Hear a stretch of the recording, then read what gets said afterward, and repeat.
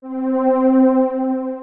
just settled down. We settled down. We started running the football. We found a nice little tailback out there. We weren't expecting. The offensive line came off the ball. They did some nice hitting. We started playing physical football, which is what we've been preaching. It looked like your line was really able to wear them down on both sides of the ball as the game went on. Yeah, that's our game plan. We went in. I think we started 21 different bodies out there today. I think we started 21 guys, and that was the game plan. We knew it was going to be real warm in here, and it was just, it's a 4-quarter football game. We just wanted to wear them out if we could.